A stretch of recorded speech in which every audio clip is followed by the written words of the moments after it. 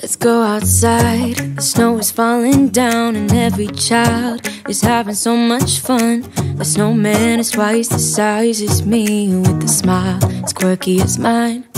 We're holding hands to keep each other warm while we stand and watch a choir performing all the Christmas songs that we love. Yeah, all the Christmas songs that we love. And in a while we're gonna go inside and drink our chocolate by the fire. 'Cause all I want is to spend this day with you. Let me give you a Christmas, a moment we'll fill with love and joy. So beautiful, kissing on a mistletoe, baby, with you. I don't need any presents, as long as I spend this day with you. So beautiful, kissing on a mistletoe, baby, with you. Ooh. I'm making plans of what we're gonna do. I feel so blessed that I can be with you, 'cause God knows that I've been longing for you. I just wanna hold you close. You know the stars are shining just for you. Let's take a walk and we can follow the moonlight till we reach a place we can stay. Maybe kiss a bit and dream away. And in a while we're gonna go inside and drink our chocolate by the fire. 'Cause all I want is to spend this day with you. Let me give you a Christmas, a moment we'll fill with love and joy. So beautiful, kissing on a mistletoe, baby, with you.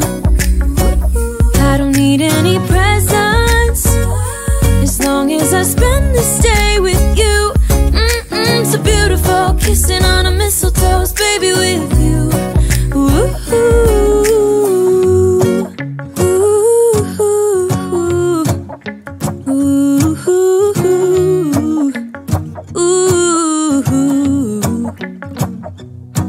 And in a while we're gonna go inside and drink our chocolate by the fire.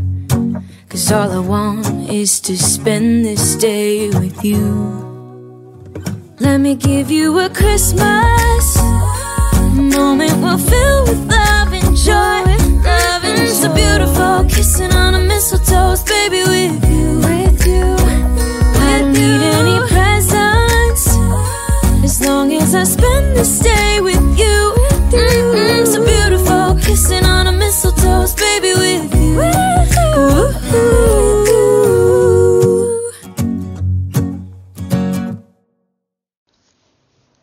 Hello, Ivy here. This week's podcast is entitled 1000 plus years of UK monarchies, and we're looking at whether or not there have been any changes over that period. As an introduction, let's have a look at the time zones. The Normans, from 1066 to 1154. The Norman invasion, led by William the Conqueror, reshaped Britain, from the rise of the castles to the French words that began to appear in the English language.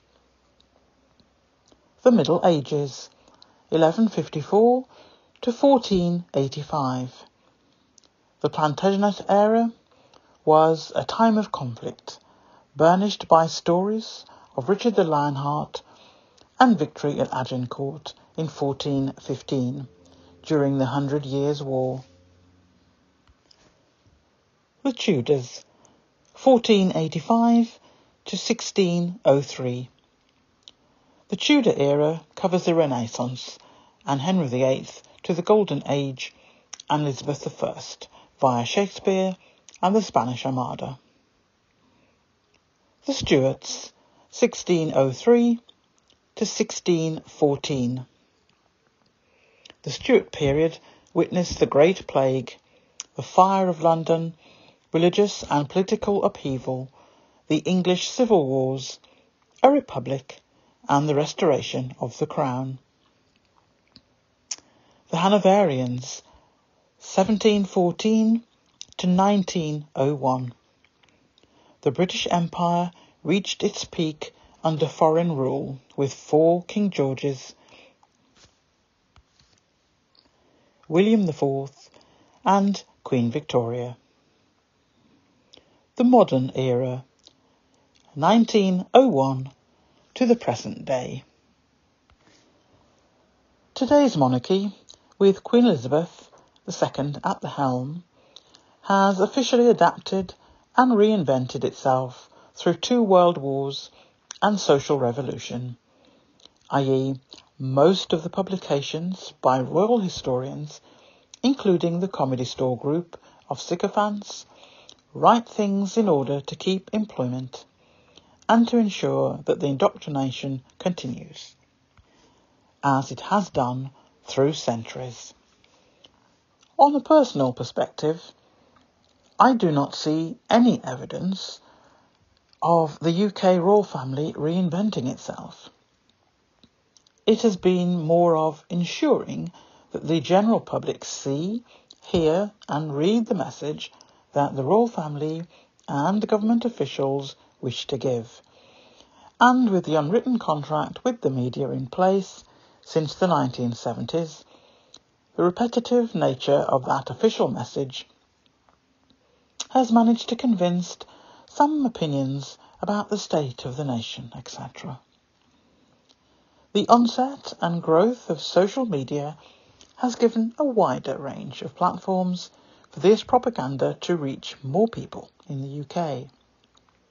But what the monarchy failed to remember, those wider platforms include a global audience, and over time, particularly in recent years, the narrative emanating from the UK is no longer seen as the whole truth and nothing but the truth.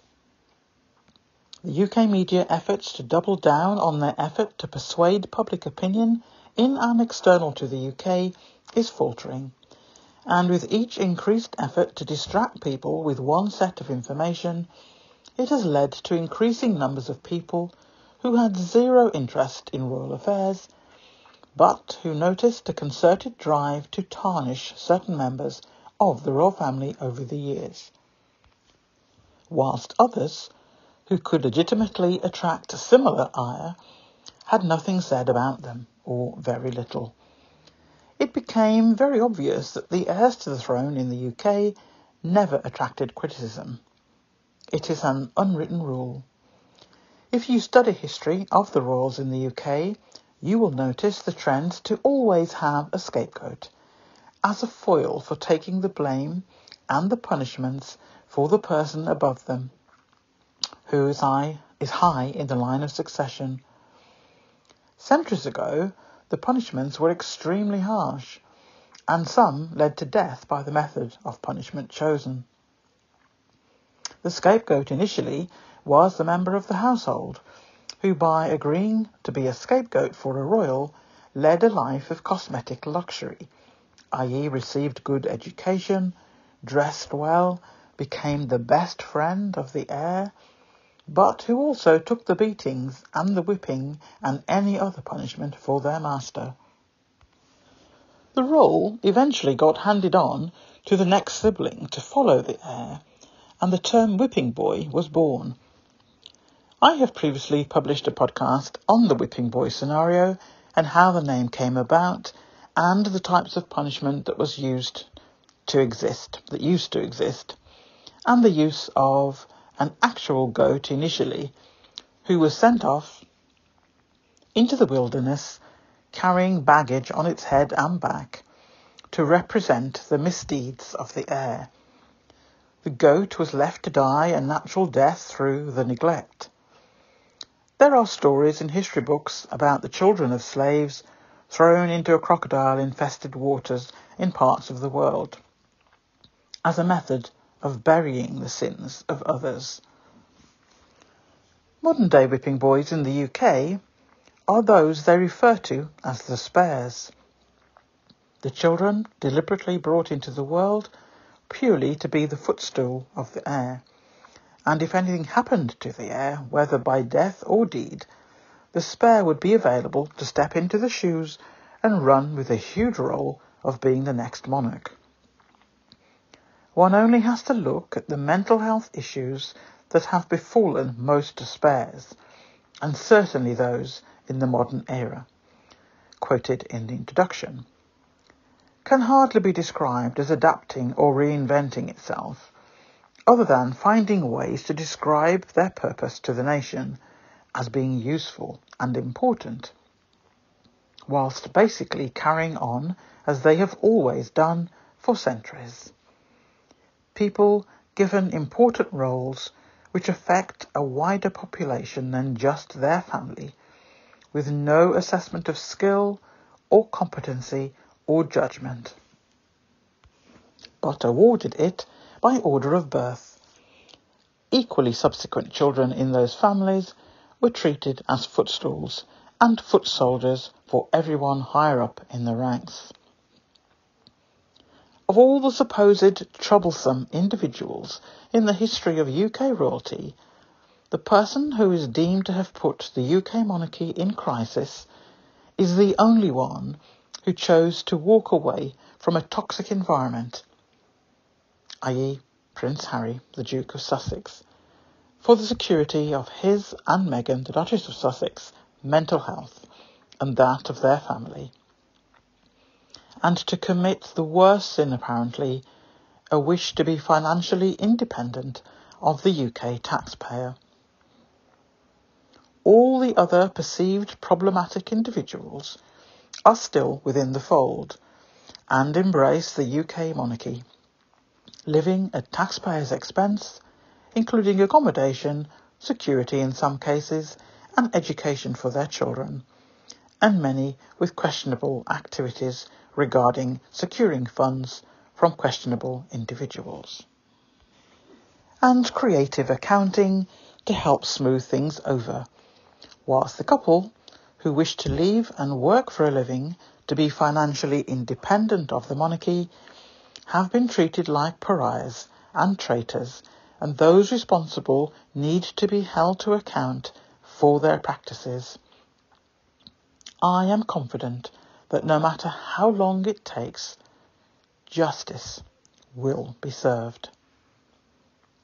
So, when you read about the so-called heritage and how the royal family are there by divine right, and that they are all upstanding individuals worthy of your coins, remember that whilst too many of the vulnerable in this country have to choose between heat or food, and in some cases go without both some days of the year, take a moment to stand back and really examine what a monarchy is and what it stands for and how it benefits any modern society today. Then look back at all those who were chastised within various UK monarchies of the past and do your research and evaluate whether they actually committed acts so bad that warranted their subsequent treatment. When you read about the monarchies which have disappeared in the modern era around the world, some have been quite violent, along with some kind of political upheaval. The desire to hang on to a way of life of unearned privilege is strong.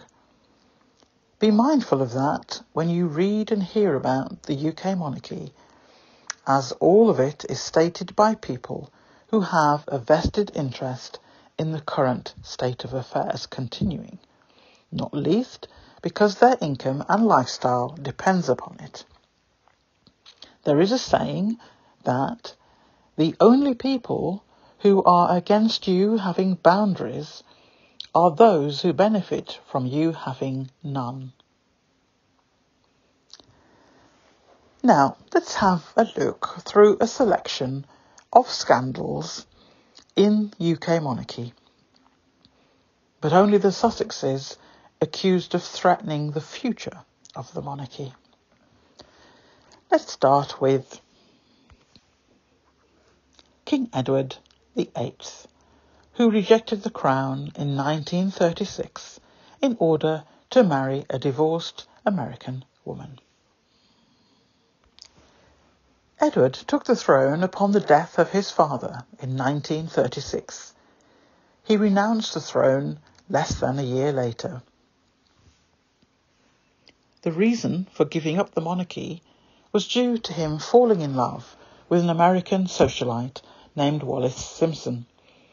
Wallis was already divorced, and with the development of a serious relationship with Edward, she was on her way to sorting out a second divorce. Edward's affair with a married woman was deemed a scandal at the time, and with the added pressure that Wallis had already been divorced once before. The Church of England would not allow for Edward to marry anyone who had been divorced, which resulted in Edward having to abdicate. Edward gave a statement in a radio address to the nation in 1936, which included the following words: "I have found it impossible to carry out the heavy burden of responsibility and to discharge my duties as king without the help and support of the woman I love." End of quote. Edward and Wallis married in 1937 and remained together until Edward's death in 1972. Edward and Wallis are buried in the Royal Burial Ground at Frogmore House, not the cottage, the actual main house. Despite the fact that they share the grounds with several other members of the royal family, Queen Victoria and Prince Albert to name two, their graves were purposely placed at a distance from the other members of the royal family. Note that this is near to Frogmore Cottage, the home that was allocated to Harry and Meghan. So not only are there obvious links with the first Duke of Sussex and how he fared with the royal family back in history, and Harry and Meghan given the second Duke of Sussex title, and their UK home is on the grounds where a King of England wanted to marry an American divorcee, and he had to step away from the throne to do it. And this is where that couple are buried. Even in death, the graves are deliberately placed a distance away from the rest of the royal family buried there. The petty and vindictive streak runs deep in that family and goes back centuries. Reap what you sow comes to mind in terms of a UK monarchy.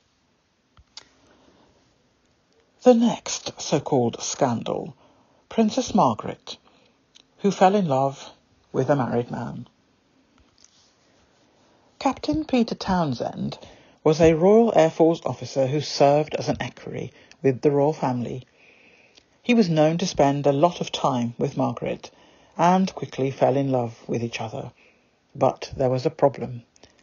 He was already married. In 1953, Peter Townsend divorced his wife and proposed to Margaret. As we know from the previous example, the Church of England refused such a marriage to take place, made worse by the fact that there was already scandal of Edward, Margaret and Elizabeth's uncle, having to relinquish the throne in order to marry a divorcee. The relationship ended in 1955, when the engagement was called off. There was no happy ending for this couple. Very quickly, after the relationship between Margaret and Peter Townsend ended, Margaret married Anthony Armstrong Jones. This was the first royal wedding to be televised. It wasn't long before the marriage itself became a topic of the media, particularly the New York Times, where it described the union as a source of growing public ridicule. Much of the reason for this was the very public arguing between the couple and increasing vacations of Margaret without her husband. And then the rumours began about a close relationship with a man 17 years her junior. In 1976, the couple announced their separation, and 2 years later they were divorced. Margaret became the first royal to divorce since Henry, who reigned in the 1500s. Henry VIII, that is. Princess Diana and an alleged lover were secretly recorded on the phone. In 1992, whilst Prince Charles and Princess Diana were still married, media outlets published the transcript of a conversation between Diana and an alleged lover, James Gilby. In the conversation, James told Diana that he loved her and called her by the pet name of Squidgy, apparently 53 times. The scandal was named after this pet name and was referred to thereafter as Squidgy Gate. In a subsequent interview, Diana confirmed that the conversation took place, but denied that it was adulterous in nature. The same thing happened to Princess Diana's husband, Prince Charles. Soon after the transcript of the conversation between Diana and James Gilby was published, another appeared in the press. This time it was one between Prince Charles and Camilla Parker Bowles, a long-time married friend. The transcript confirmed the rumours that had been circulating for quite some time that Charles and Camilla were romantically involved. A quote from the Insider, it is the name of the publication, and there is a link to it in the reference sources at the end of the article, used for this article is as follows. In one of the more confounding parts of the conversation, the couple jokes about Charles turning into a tampon in order to live inside Camilla's trousers. End of quote. Later, the same year, Charles and Diana announced their separation. The Diana interview. In 1995, Diana gave that now even more famous interview to a BBC journalist, Martin Bashir, where she talked about the immense pressures of public life and her struggles with self-harm, postpartum depression and bulimia. It was this interview where Diana revealed that she knew about Charles's affair with Camilla, and a famous quote from Diana, "There were 3 of us in this marriage, so it was a bit crowded." Diana admitted in that interview that she had been unfaithful to Charles with James Hewitt, her riding instructor. Diana said that she had been in love with James Hewitt. A direct quote from the Insider. More recently, the BBC interview itself has since become under scrutiny. An article in the Sunday Times in 2020 alleged that the Bashir manipulated Diana into doing the interview by showing her brother Charles Spencer fake bank statements that purported to show media had been paying for royal associates for information about her. A 2021 inquiry concluded that Bashir acted in a deceitful way, and the BBC and Bashir apologised.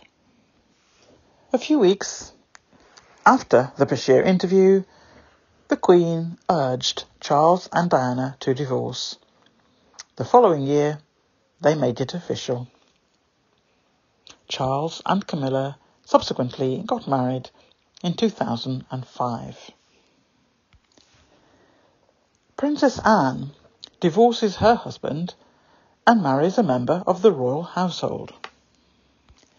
Princess Anne, the only daughter of Queen Elizabeth II, married Olympic equestrian Mark Phillips in 1973. The couple spent large amounts of time apart and did not appear to be happy, according to the tabloids. One magazine described the marriage as a joyless sham. In 1989, a UK tabloid, yet again, obtained stolen copies of letters written by Anne to one of her equerries, a British naval officer named Timothy Lawrence. The contents of the letters were never made public. Tabloids described them as extremely intimate and too hot to handle. In 1992, Princess Anne announced that she would be divorcing Mark Phillips and that she planned to marry Timothy Lawrence. They are still together. Sarah Ferguson caught in a compromising position with a male friend. Sarah Ferguson, for those of you who don't know, is the former wife of Prince Andrew, the Duke of York. I haven't elaborated in the article, and I won't be on this podcast because of the nature of the activities between Sarah and this friend, but there is a link in the reference sources should you wish to explore. The information, it involves toe-licking incident by the said friend on Sarah, and we'll leave it at that. And among many things that seem to emanate from Sarah or Andrew, one of Sarah's scandals, another one, was she was accused of taking a bribe. And the bribe, the amount of money, was $633,000. Again, you will be able to find that in the reference links that I've given at the end of the article. There is a pattern of activities, dubious activities, involving sums of money over the years with this couple and others, I have to say, including senior people in the line of succession. But there was no need to go through every one of those because we'd have been here all day, trust me. But there are references if you wish to look them up. Prince Harry spends a day in rehab. But all was not as it seemed. When this article appeared in the tabloid media, it was many, many weeks after it came to light that Harry had indulged in taking a drug. Following a conversation with Prince Charles and his advisers, it was decided to put this into the public domain in a controlled way and make it seem like it had just happened. This was done to make it look like Charles was being a good father and that he was aware of the pain that his sons may be going through, etc., with the loss of their mother. This rehabilitation clinic was booked for a day, and photos taken of the outside of the establishment, and the story ran for weeks. In later years, one of the royal reporters went on record to say it was all contrived for the benefit of Prince Charles. There was no real concern for Harry, only how it would look to the public. So, in the article, and hopefully there will be a slide appearing on your screen soon, here is a photo of the outside of the establishment where Harry stayed for one day. It was obvious the photograph was there to tick a box, so to speak, and that it was, as far as Charles and the family were concerned, the end of it. There is the famous photo of Harry dressed in a Nazi uniform, which the haters like to bring up and use against Harry, but they and the tabloid never state that William was at the same event, but there is no mention of this in any article. Harry has learned from his mistakes and is a better person for it. In all of the so-called scandals of the royal family in this modern era, period, none of them were treated in a sustained manner like they have treated Prince Harry, and continue to do so to this day. Only Harry has been accused of destroying the monarchy, for whatever reason is flavour of the month on any given day. The treatment of the Spares over the years is plain to see, in terms of their unhappiness, and in terms of the willingness to destroy anyone who dares to think independently of the royal family machine. Then anything is acceptable treatment, no matter the outcome. I haven't included the Nazi photo here because I consider its continual use by the press and the royalists to be abusive, and is done to tarnish his name, as they have nothing of merit to use of him in his adult life.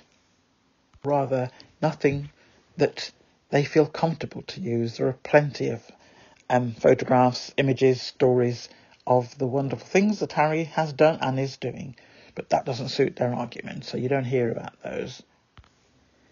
People have tried, and they only look foolish in doing so, trying hard to find negative spins on any story that will attract clickbait. The Nazi image is famous because of this approach, and therefore I refuse to use it. Knowing that William attended this same event, like so many others that only Harry is photographed and splashed across tabloids, just makes me and many others work hard for the day when we can have a vote on the existence of a monarchy at all. No matter how many years it takes to have this option on a ballot paper, it will happen. And no matter how long it takes to secure enough votes to make it happen, again, it will happen. It is time. Meghan walking down the aisle on her own. All the efforts that went into preventing this marriage from taking place failed.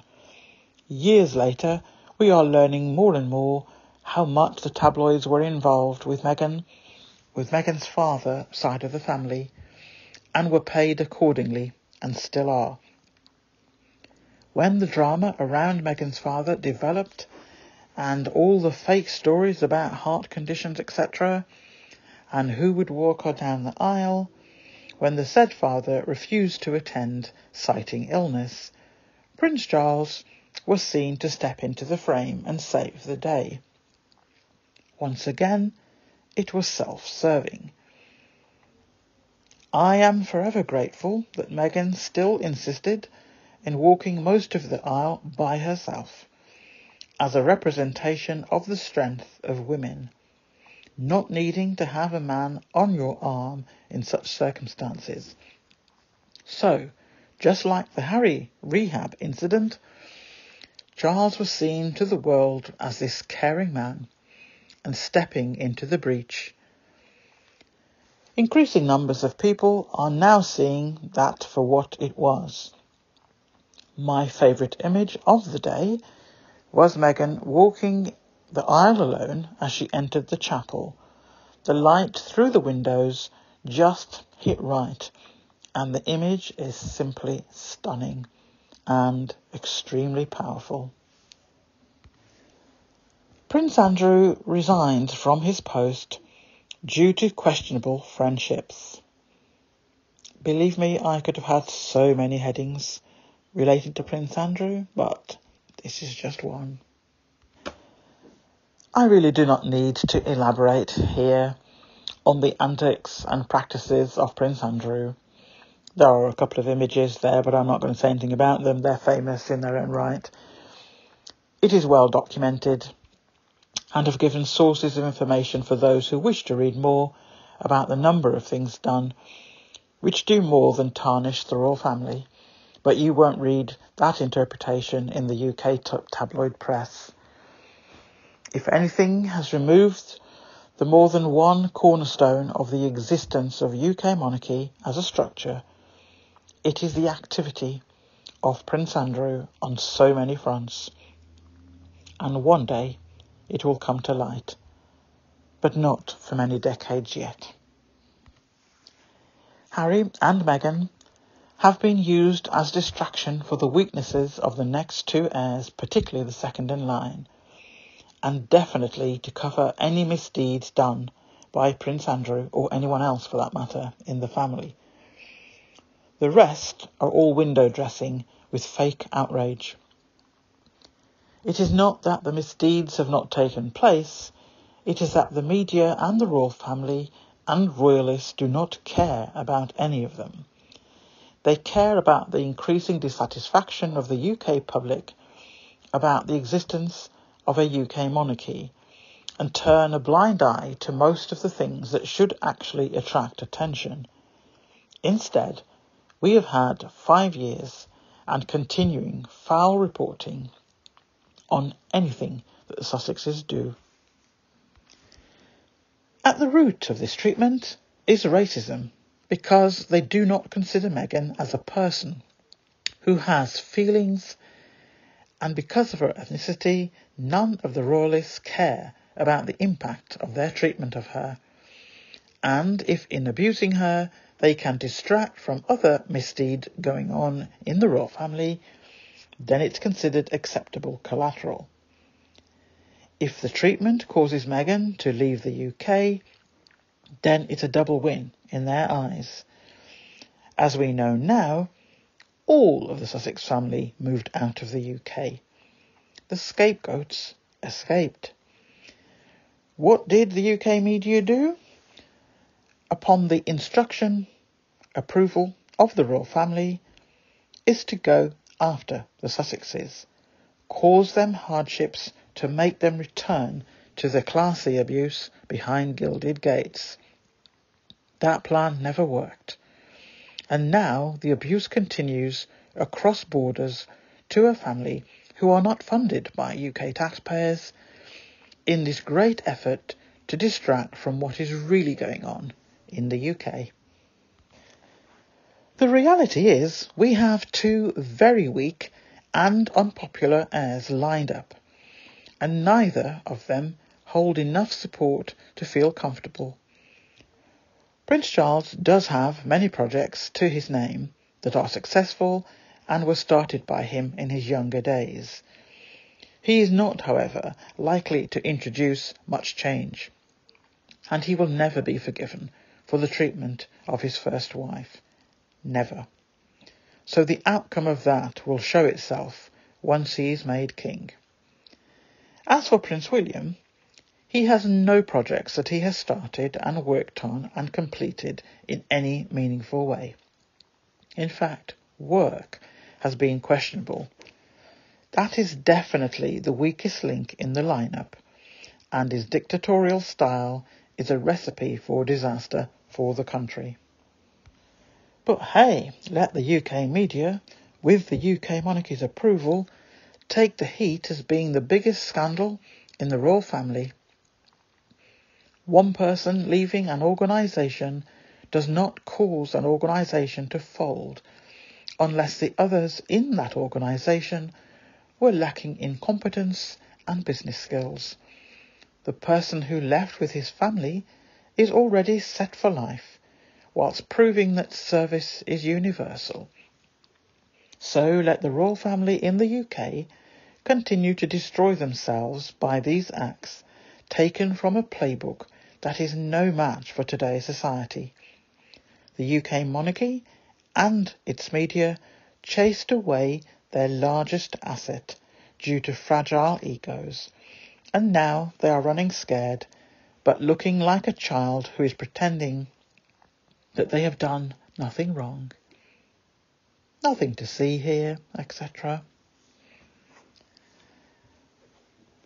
There should be, hopefully, a slide on your screen, and there is definitely an image in the article, which are logos of various businesses who failed to read the room and who either disappeared from the landscape or teetering very close to going out of business altogether.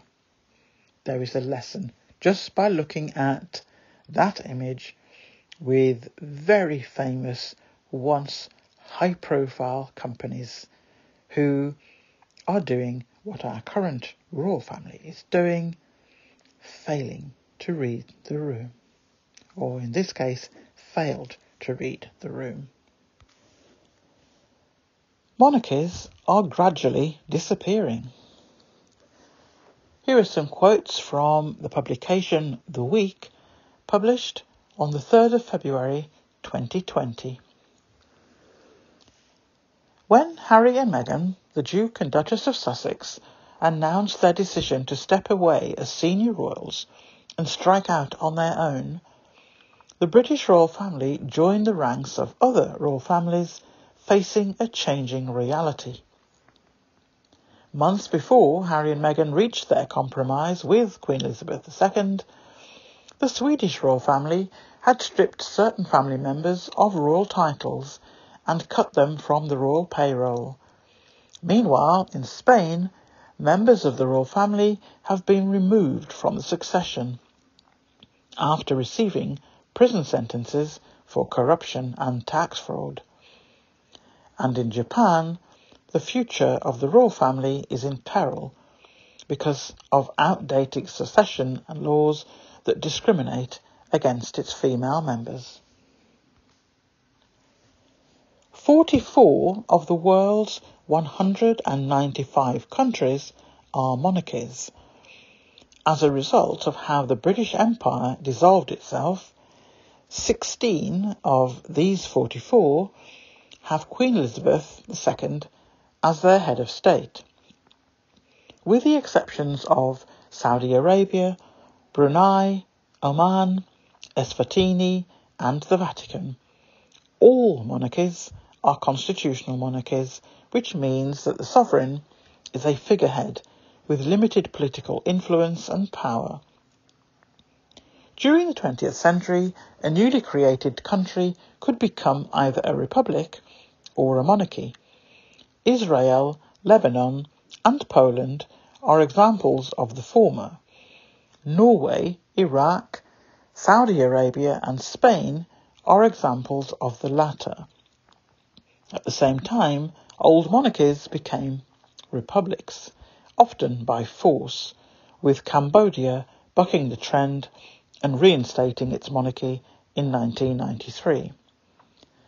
2 decades into the 21st century, the idea of a country declaring itself to be a monarchy seems almost alien. Has the monarchy as a system of government become obsolete? Monarchies as a system of government began to fall out of favour in Europe during the 18th century, when the movement known as the Enlightenment put the age-old connection between religion, politics and social hierarchy under scrutiny. Out of these debates grew the oldest and still existing political ideology of liberalism. Liberation developed as a response to the absolutist monarchies that had dominated the European continent for the past few centuries. Absolution describes a system of government based on a monarchy dominated and controlled by the sovereign. It developed from the 16th century onwards, it too in response to what came before, namely the monarchy of the Middle Ages, where the sovereign's power was counterbalanced by a council of nobles. King Louis XIV of France, 1638 to 1715, perhaps described absolution best when he quipped, "L'état c'est moi," or "I am the state." According to liberalism, all citizens are equal, with the right to self-government and self-expression. In a time dominated by absolutist monarchies ruling over vast cross-continental empires and supported by either the Catholic Church or a Protestant state church, these claims proved to be explosive. The first liberal revolution was the American Revolution in 1776, soon followed by the French in 1789. Having rid themselves of George III and Louis XIV respectively, the Americans and the French reconstituted themselves as republics, drawing inspiration from their forebears of antiquity, the Greek city-states, and Rome, and establishing a government for the people, by the people, without any religious influences. This is what we today call liberal democracy.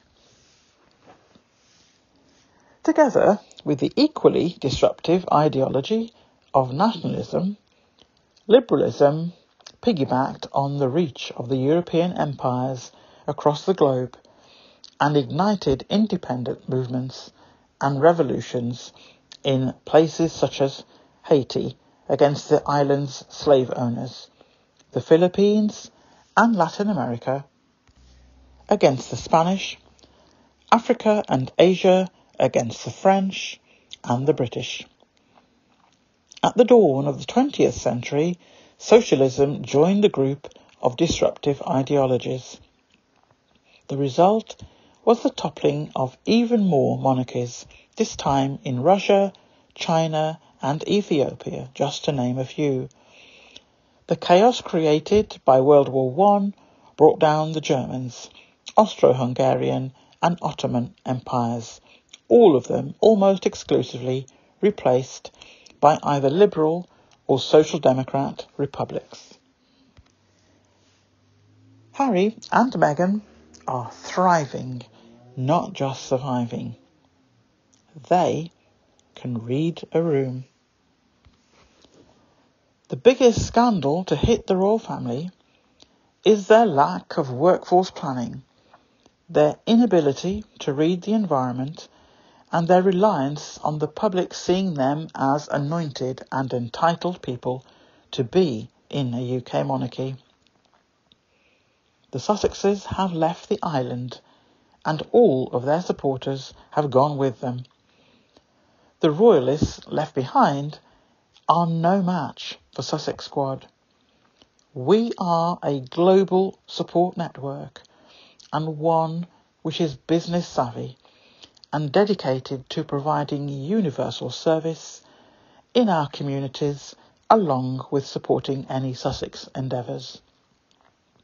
More than anything, we are lifetime supporters of Harry and Meghan and their family. Royalists continue to show their true colours, and in doing so are helping the family to bring UK monarchy to an end. Leaving a toxic environment where a whole country establishment are intent on trying to destroy your character and mental health every day is not a crime. No one can be called and treated like a traitor because you chose safety of your family and improvement in your mental health.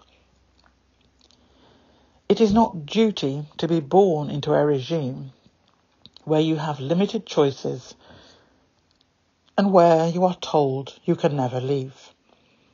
That is modern slavery in an opulent setting. The scandal is that UK taxpayers are funding a plantation behind gilded gates and have no problem with the regime inside. A regime where children are brought into the world whose main function is to ensure the monarchy structure continues to exist.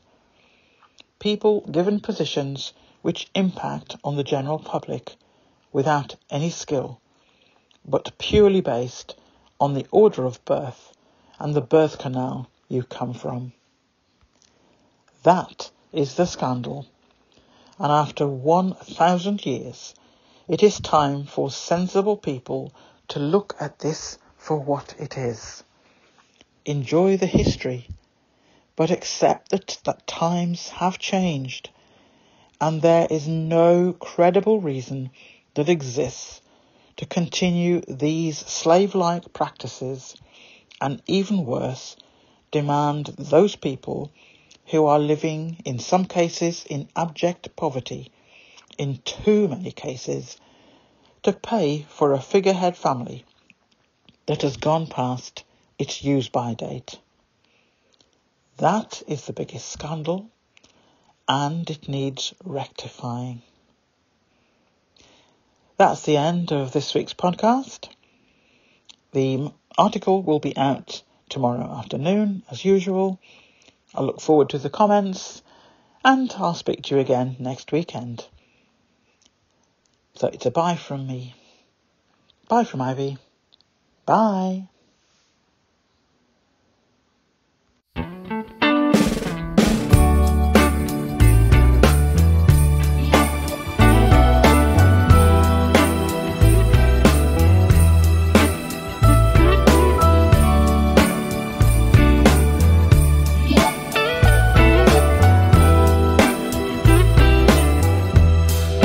Merry Christmas, baby. Reindeer's coming out to play.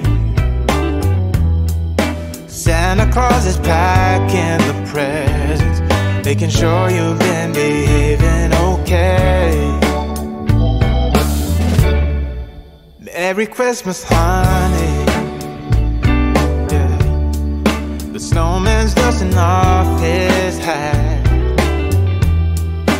putting on the show for everybody, to give them a smile that lasts another year. There's something that happens when sleigh bells are ringing, when December ends, when the children are singing, yeah. It's Merry Christmas, baby.